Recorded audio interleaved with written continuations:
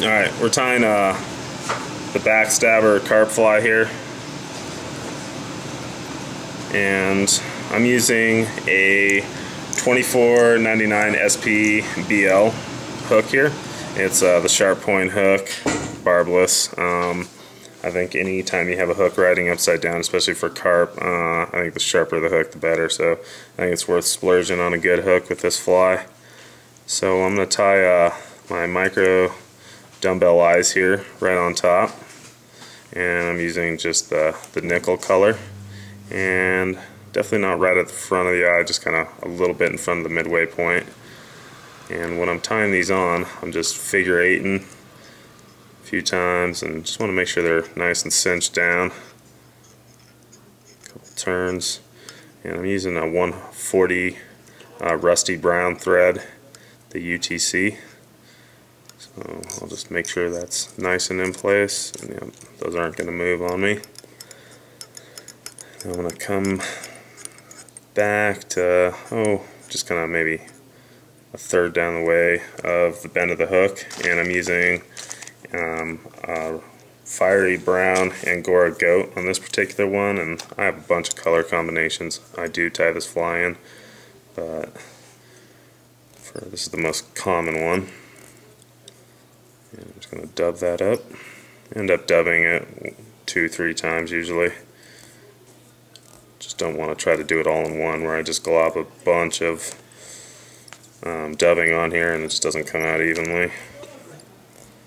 So I'm going to slide that up.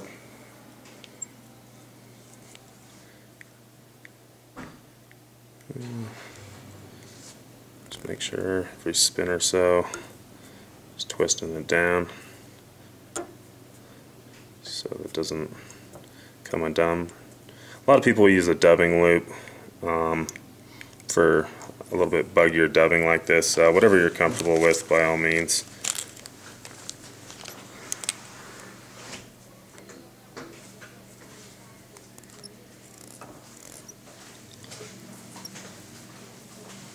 So I'll put the second layer of dubbing on here.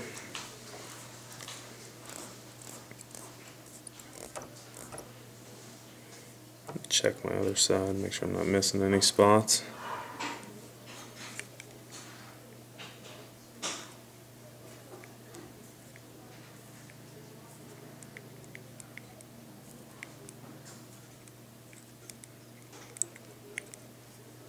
Okay, trim that down a little bit.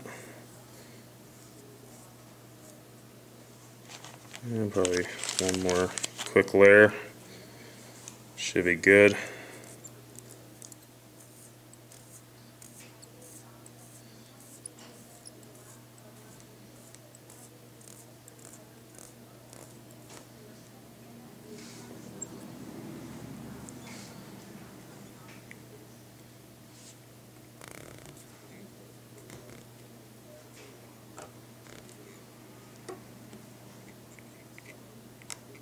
Okay.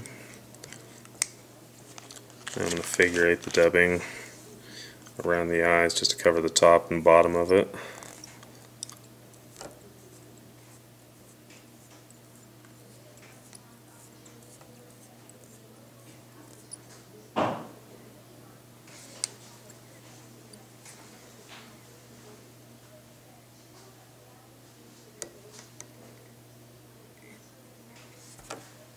And I'm just going to make sure it's all covered.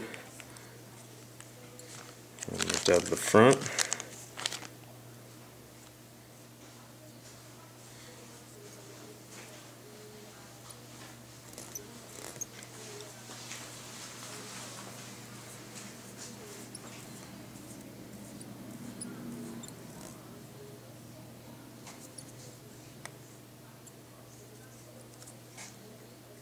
And again, this dubbing I'm using is fiery brown Angora goat. Pull that back. Now I'm just going to invert it on the hook.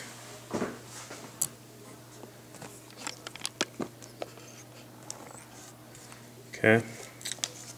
Now I'm going to take a burnt orange Texas Longhorn marabou and just going to measure it about a little past the length of the hook. Get them wet. It's a little easier to work with if you get them wet.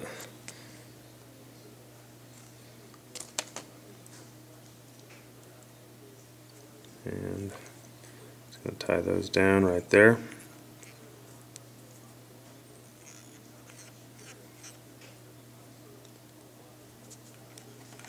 Should work. And the final step is I'm going to grab some Brahma hen, and I've already pre-done this one, and I've stripped down the stem and just kind of splayed out the hackle feathers, and this is a mottled brown whiting Brahma hen. Really great soft hackle for some bigger flies like this one.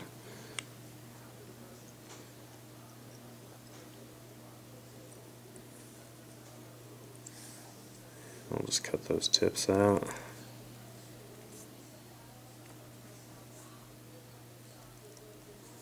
Work.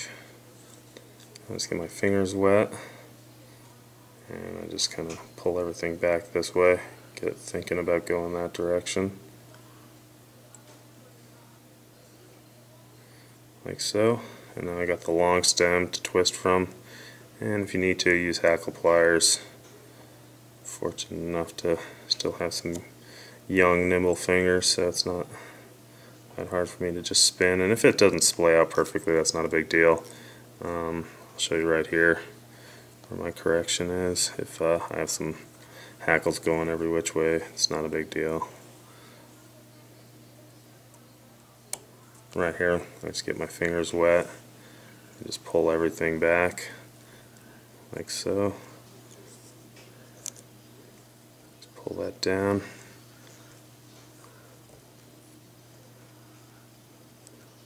Tie it off there at the front, and whip finish.